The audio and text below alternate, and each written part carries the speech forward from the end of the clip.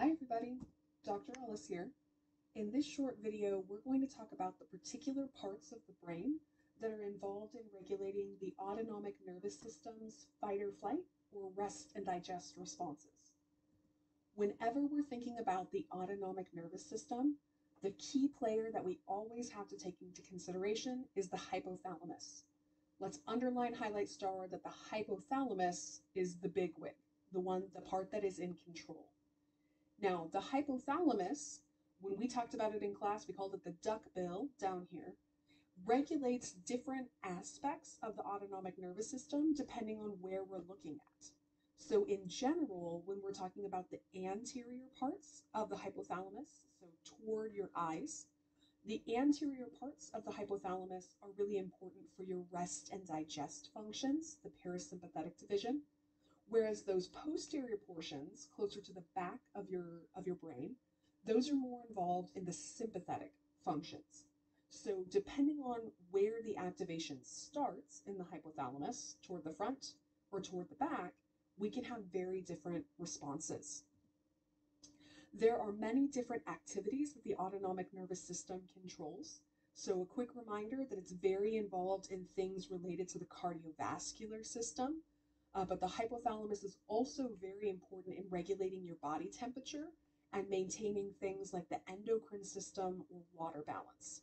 So the hypothalamus, one of the most important parts of the brain. One thing that can feed into the activation of your various responses is the limbic system. And remember that we called the limbic system the emotional brain. So as we become scared, as we become excited, those kinds of things can also activate the hypothalamus using the limbic system, which is a group of internal structures leading to a more emotional response. We can bring in our memories to this aspect of the response, memories stored in your cerebral cortex. Remember that the cerebral cortex is the thinking part of your brain, the human part of your brain.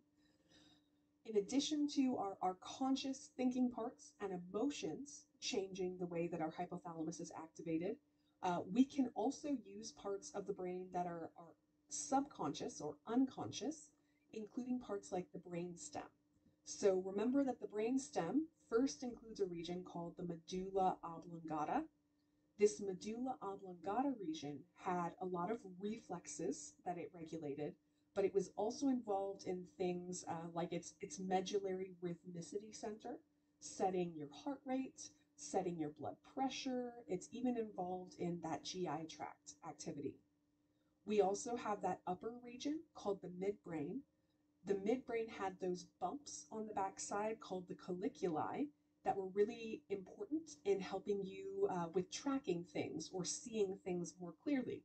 That is a function that the autonomic nervous system is involved in. And internal to the brainstem, spreading up into the cerebrum, is that reticular activating system, RAS. When you get into a fight or flight situation, as you can think of, for example, the last time somebody cut you off when you were driving, that absolutely activates your sympathetic division of the autonomic nervous system. Your heart is racing, you're breathing more quickly, all of that because of the reticular activating system getting involved. We do also use the spinal cord in the autonomic nervous system. Primarily what the autonomic nervous system is doing through the spinal cord is reflexive activity, because remember, that's the primary goal of my neurons that live in the spinal cord. So the reflexes that the spinal cord helps with are urination and defecation. Both of these reflexes controlled by the lower parts of the spinal cord. But a quick reminder for us that we can override some of our reflexive activity, and that is true for both the urination and defecation reflexes. You can decide when you're ready to go to the restroom. We can override this kind of autonomic nervous system activity. So as we wrap up our discussion of the autonomic nervous system, just a quick reminder for you about the differences and the similarities between them. So on the left, we have the parasympathetic division. That was the rest and digest division. The other way we talked about this one was the cranio, we see cranial here, and sacral, the craniosacral division. That tells you where my neurons start that are going out to each of these organs. Remember that with the rest and digest division, we had our ganglia that are right next to or even inside my organs. So my preganglionic neurons are very long. My postganglionic neurons are much shorter. Compare that to my fight or flight division, my sympathetic division.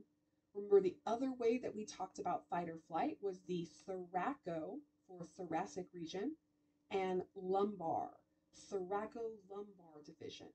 Notice that these neurons are going to come out of the spinal cord in this thoracic to lumbar region. Remember that many of them use these trunk ganglia to synapse with other parts of the body.